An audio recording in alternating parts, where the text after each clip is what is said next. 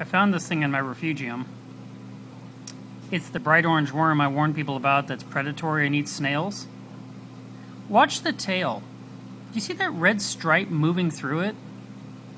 The heck is that? Never noticed that until today.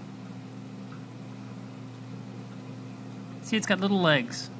Some people say this is a bristleworm. I totally disagree. It has legs, not bristles.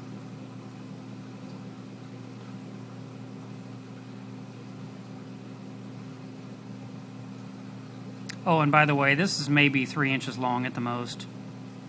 This is inside a small bowl like you would get an applesauce in. Anyway, I found them crawling through the refugium out in the sand bed, and I was able to snag them, fortunately, but that might mean I have others in my system that haven't been found yet.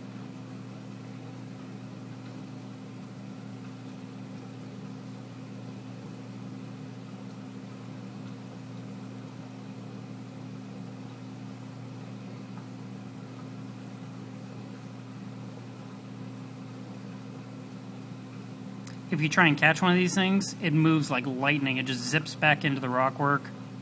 Super fast, way faster than a peanut worm. I can't believe that red line keeps going through the tail.